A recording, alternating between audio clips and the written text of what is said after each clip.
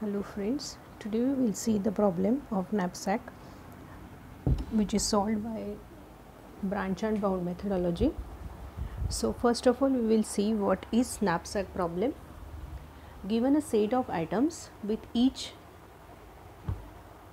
a weight and a value, determine the number of each item to include in a collection so that the total weight is less than or equal to a given limit and the total value is as large as possible. So in knapsack problem, you have given some set of items and there is one bag and bag has some capacity. So you have to collect those items in the bag so that the weight of item should be less than or equal to the capacity of the bag. And each item has some value. So at the end, the weight should be maximum.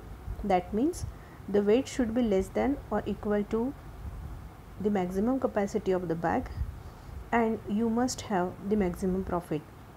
So knapsack problem is the problem which gives you the solution that how to collect such items so that we get our bag full as much as the capacity and with the maximum profit. For example, this is the bag given. For example, the bag is 15 kg. So bag capacity is 15 kg and there are some items given here.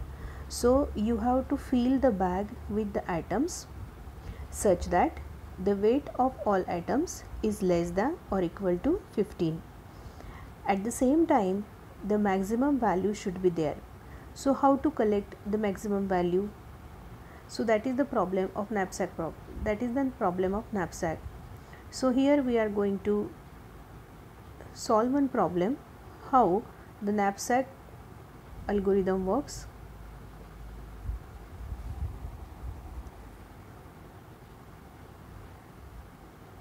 So thank you for listening.